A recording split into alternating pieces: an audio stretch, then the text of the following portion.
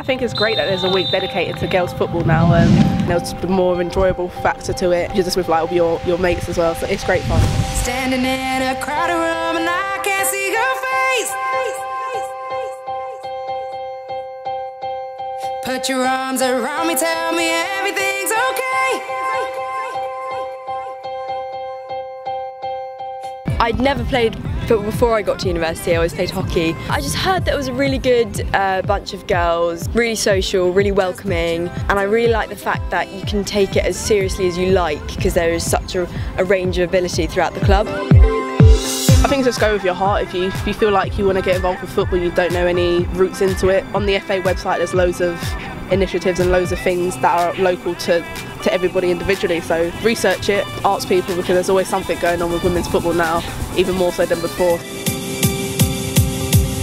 You don't make me wait, and never let me break, you never let me fall. You don't make me wait, and never let me break, you never let me fall. Darling, always loved the sport, always watched it.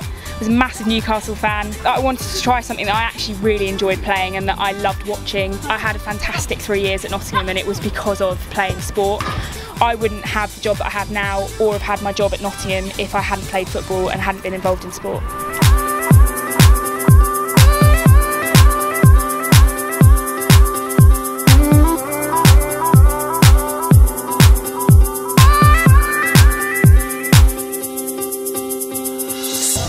I think just the feeling sort of afterwards, if you win or you lose, there is still that feeling that you come away where you've played with the team, you've all done a good job together, and it's just a really nice feeling. trying to find a moment where I can find release.